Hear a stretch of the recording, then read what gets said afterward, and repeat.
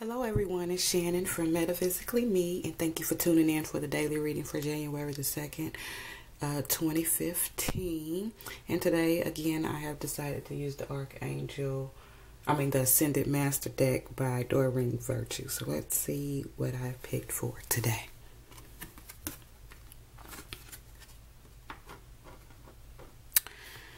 Okay, today's card is Kuan Yin with Let It Go. And so, as I tune into this card, I feel like there are things in your life that you are making bigger than what they are. Now, not to say that there aren't some things that have happened that make you feel that way, but that doesn't mean that it is definitely a reality. So I feel like a lot of things that we're holding on to right now are things that we have stirred up in our own minds and we have created for ourselves because we feel like people should act a certain way or do a certain thing because if they loved us, that they would do this, and if they loved us, then they would do that. And I'm sorry, it's just not reality.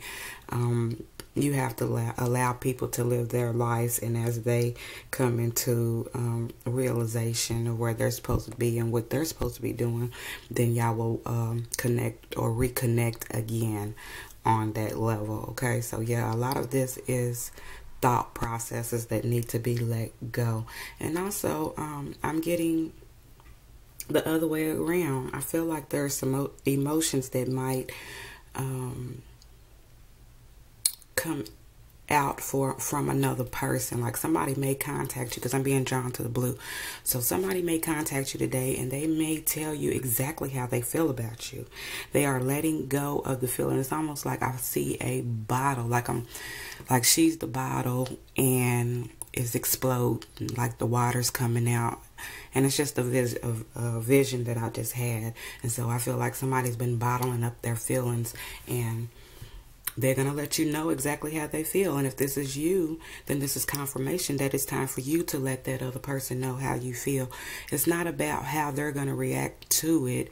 It's actually a release for you. It's just time for you to just let go and be free from those thoughts that you have and those feelings that you have, because you do have the right to express how you feel in a more physical sense. And the reason why I'm saying that is because I'm being drawn to the red lotus flower down here. And you know, red has to do with the root chakra, physical nature. And so, and speaking of the root chakra, I feel like that after you let go, you need to ground and get your head out the clouds. So you said it, and it's just time to move on, okay? It's out there. Don't worry about how they're going to react to it. Just move on and try to, if you want to continue in the relationship, try to move on as best as you can, okay? And also, let's see, am I getting anything else? I'm also feeling like yesterday's card, I'm being brought to trust, which was yesterday's card.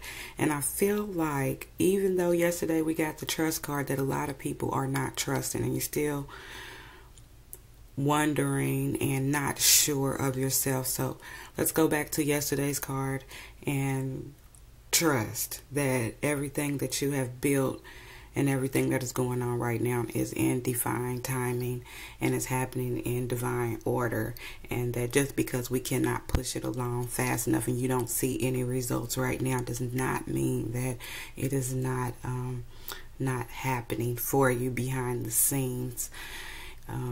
Yeah, so that's pretty much what I'm getting from this card. Also, have compassion for yourself and for others and the situation ahead, because Kuan Yin definitely is a person who represents compassion, and she wants you to also have compassion with your words and be compassionate about other people's words too, okay? Do not hold on to grudges.